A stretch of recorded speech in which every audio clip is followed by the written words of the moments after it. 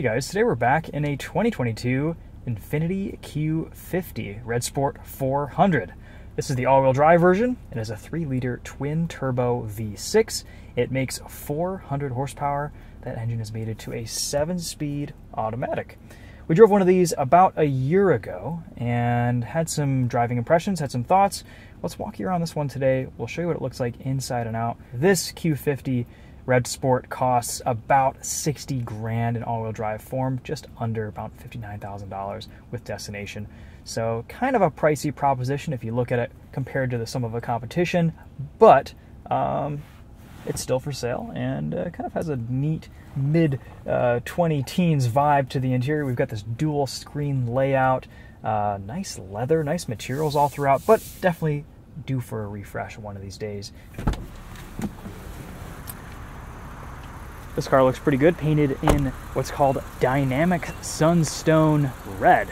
Beautiful color, picks up the light really well, looks great on these graphite wheels too. We have bright red brake calipers, lots of blacked out accents in the front grille, black mirror caps. That's carried over into the window trim here with kind of a smoked dark chrome. Looks pretty sharp, especially in contrast to the white interior. I don't have a spec sheet of Monroney on this Q50S, but I assume this has the performance exhaust. I don't know what steering rack is in this car, whether it's the steer-by-wire or the traditional one. I think it just feels like a traditional E-Pass system. Pretty good looking car, nice proportions. Back seat is reasonably spacious too. Had my son's rear-facing child seat in here earlier this week, and it fit great. Front passenger seat was able to sit in a pretty comfortable position. Headroom's a little bit limited in the back of this Q50, but I'm 5'10", seated behind myself. I'm pretty comfortable. Of course, stadium seating, and I can see pretty well over the driver's seat. Got a couple USB ports, rear climate vents, little cup holder situation back here. Lots of nice carbon fiber accents throughout this Q50.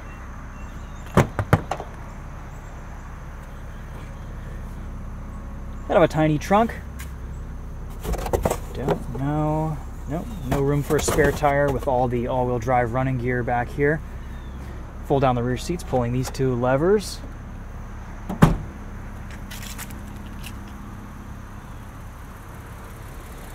Let's pop the hood, look at this 3-liter twin-turbo V6.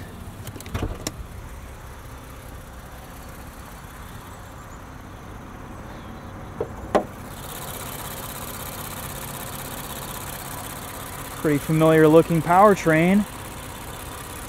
Makes good power, gets decent fuel economy considering this is a 4-door all-wheel drive sedan, rated for 19 in the city, 26 on the highway. 400 horsepower, probably pretty decent performance sedan buy, used. Pick one of these up for 30 grand or so. Has a very good warranty. I believe a 4-year, 60,000 mile basic, 6-year, 70,000 mile powertrain warranty. Infiniti's done their best to keep this interior fresh and update it as much as possible. Again, we've got this dual screen layout, which is a little bit funny, but you do get used to it. We have lots of quick access controls here for CarPlay, Android Auto, various information screens, driving assistance. Change all of your driving assistance settings right here very quickly, that's nice. Sometimes I do like these dual screens because you can see your infotainment, your CarPlay up here, and then some other controls down here. Pretty basic gauge layout here with the center digital display. This button on the left doesn't really seem to do or control anything. Here's our reverse camera showing us our 360 view. Kind of a tiny display. Oh yeah, this also has a parking brake down by your foot. It's a foot pedal, on and off, like an old minivan. Nice visibility all throughout.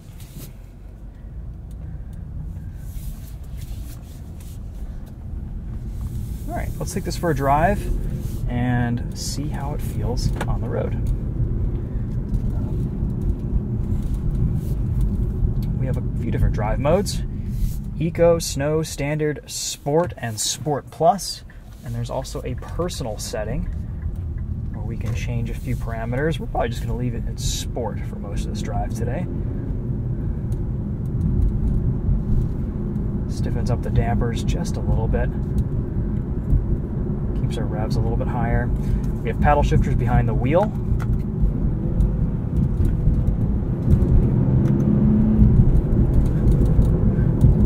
Not much to hear from that 3-liter twin-turbo V6. It stays pretty quiet in this car. It does have some pretty good performance though. Beeps when you put it back into drive. You hold a paddle.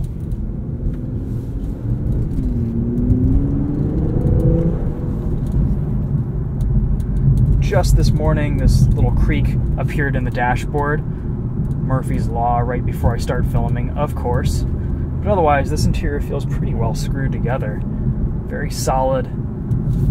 Switchgear feels nice. Just looks and feels a little bit dated, but that's okay. Rides a little bit firmer in sport mode. Let's put it back into standard. Suspension smooths out a little bit. The 7-speed auto is very smooth. Shifts are pretty imperceptible when you're just driving around casually.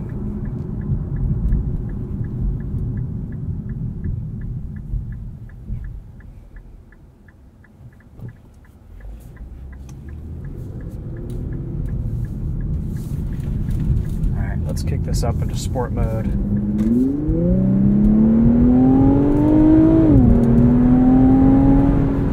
Some enhanced engine sound there.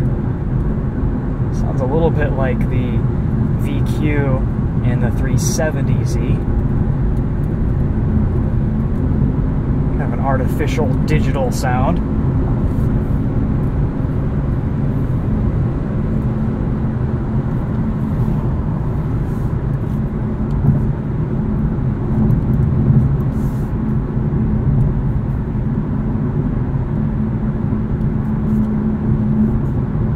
Bit of wind, road noise at speed.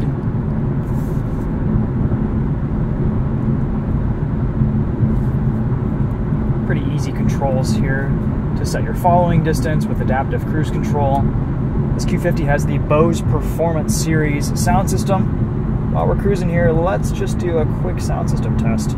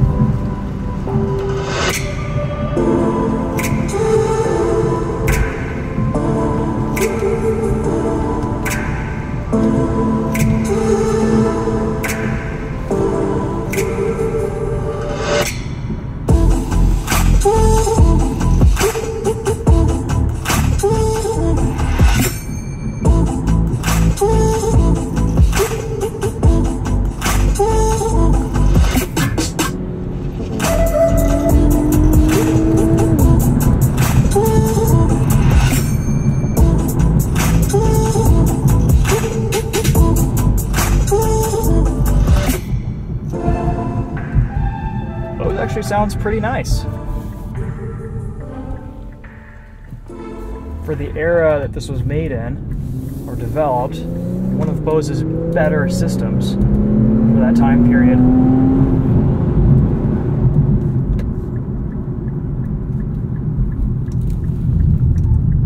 Steering is about as numb as it gets.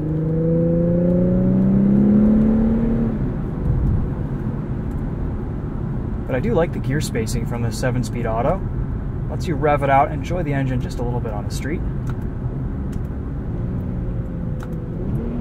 Paddle shifters wake up the transmission on demand if you want to play with the gears a little bit.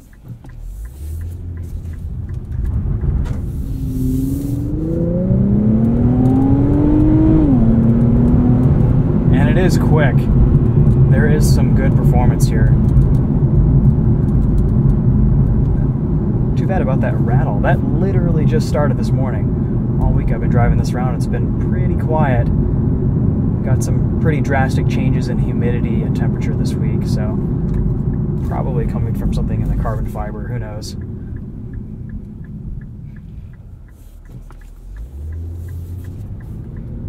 this down to sport mode.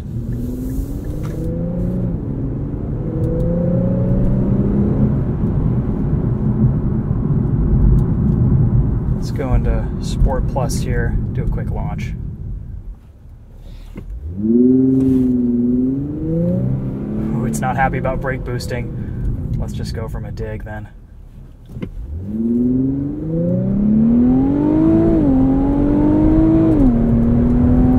Yeah, a little bit sluggish off the line. It feels like it's kind of holding back power to save the transmission and all-wheel drive system.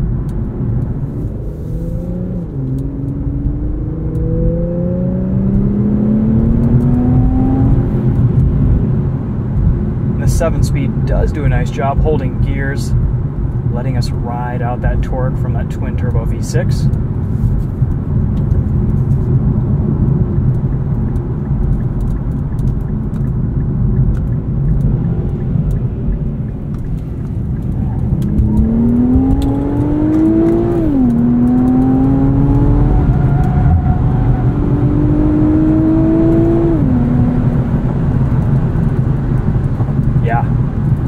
Deceivingly quick in a straight line. Definitely not a 9 or 10 tenths car. Steering went all wonky around that corner back there. As a fast, sporty sedan to cruise around in, the occasional pull here and there, it's all right. These seats are ultra comfortable. I'm sure they inherit some of Nissan and Infiniti's zero gravity tech. Very relaxing. I could spend hours in this driver's seat. Created a lot of buzz, a lot of excitement when it first came out. I think Infiniti could have done a little bit of a better job to make this a nicer driver's car, compete a little bit heavier in its class. I'm very curious to see what the next generation will bring. If they take some of the tuning that they did in the new Nissan Z and apply it to this Q50, I think they'd have a winner on their hands.